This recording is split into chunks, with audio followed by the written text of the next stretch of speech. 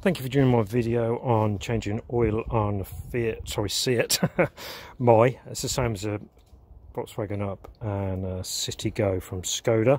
Same engine, little 1 litre 3-cylinder thing. So what I'm going to do is change oil today. So what I always do, this might not be the same as everyone else, I'm sure I'm going to get some complaints about this, but here we go.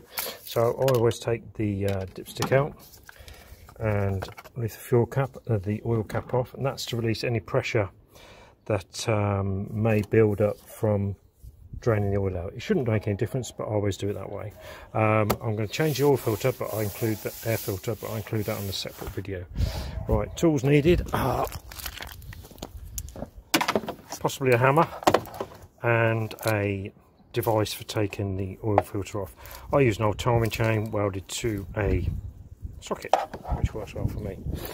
And on top of that, you will need, going underneath, oh sorry, this is the part number, obviously not a VW part or a SEAT part, but that's the part number I use.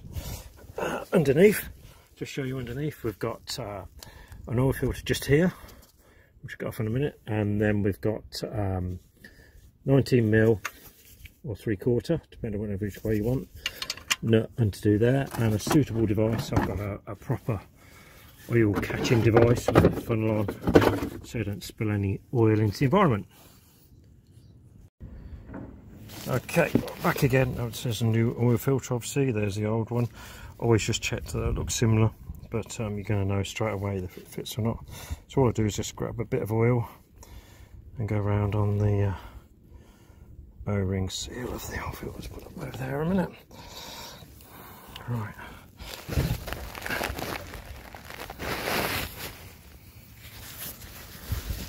Then what I'll do is just clean off around that oil filter housing.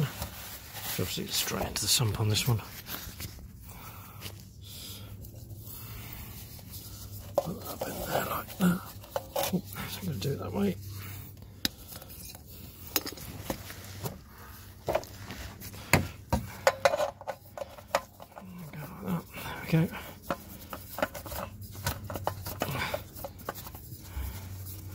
People have got a habit of tightening these up so tight that it's just unbelievable. But all my years in doing this, I've never seen an oil filter come off, ever. So that's all you need to do. Now, I've got to find my sump bung. There's a sump bung. You can put, I don't know if you can see that, yeah, you can see it there. You can put a new washer on this, but this seems absolutely perfectly fine. There's no reason why I should put some washer on that. New sump washer, so just put that in there.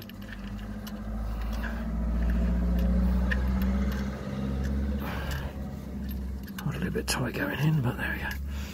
Push my oil out of the way. Right, I'll just tighten that up, so just pause you a minute. Okay, back onto this again. I don't want to show you tightening all that up, but in the true magic of video, there's the bung. So what I just do now, clean off all of this just so it looks a bit better. It'll dry off anyway, but it's always better to do it. You don't want to get anything going into the environment. Now, topped up again is while you're under the vehicle, obviously make sure you got it properly propped up with an axle stand and a jack if you want to, and then check your CV joints. So you can always tell if they're leaking or split, because you can see oil or grease all over everywhere. Obviously the brake hoses and pipes. See if there's anything untoward under here. As you can see, this is spotlessly clean. Just check your poly V belt or serpentine belt, whatever one wants to call them. Yeah, that's all fine. There's no ridges, no cuts in it, no damage on it at all. This model's got a air conditioning unit on it, nothing leaking out of there. Boot over there looks okay. Boot up there looks absolutely perfect, and that one as well looks perfect as well.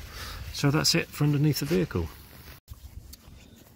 Just some tips here. What I do is obviously fill it up. This engine takes about 3 litres of oil, but what I do when I think I've nearly got to there, I check the oil, and you can see on the dipstick there, it's not even on the bottom mark yet, but I haven't run the engine certain, which also means that the oil filter is not full. What I do is I use a funnel. Okay, it doesn't go in there properly. so I can't film it with a gauze in the bottom there, just so it cleans out anything that might be contaminated. Obviously I can't hold the camera, fill it up with oil and hold the funnel at the same time, so I have to catch you back when I've completed that.